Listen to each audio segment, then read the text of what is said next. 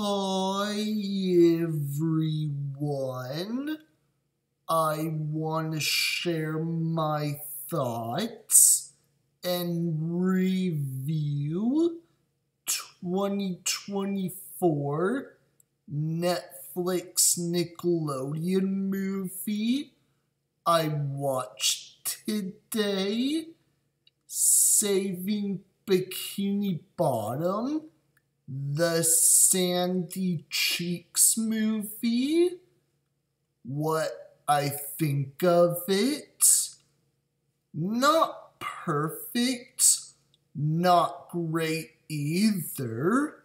SpongeBob characters are still cool, not terrible, it's decent.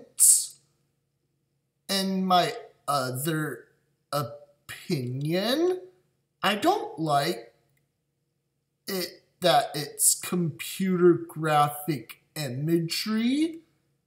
I like it way better of hand-drawn.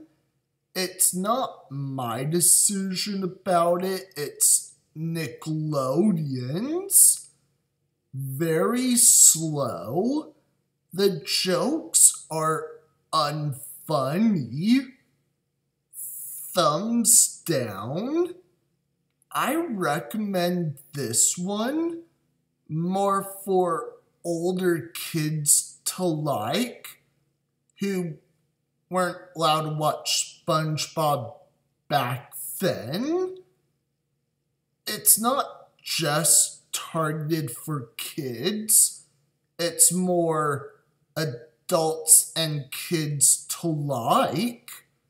The only thing I will give a free pass, original SpongeBob SquarePants TV series, Sponge Out of Water, and the SpongeBob SquarePants movie. A lot better than this one. The others, what was terrible? Sponge on the Run, Camp Coral, and the Patrick Star Show. I didn't understand who was it target audience for the other scenes. It's available to stream and watch on Netflix. Fans don't care what the other critics are saying. You are welcome to give it a chance before you judge it. It's not going to be a winner at all. Mr. Krabs is cool. New character I did like from the movie, again, I'm still going to give a free pass, is Johnny Knoxville's character, Randy Cheeks. Now, just be honest. Did you like it? Did you not like it? Or if you thought it was okay, that's fine. I respect your opinion.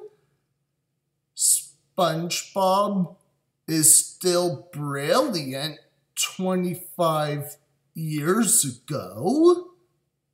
I'm also wearing the SpongeBob t-shirt. That's all I want to share.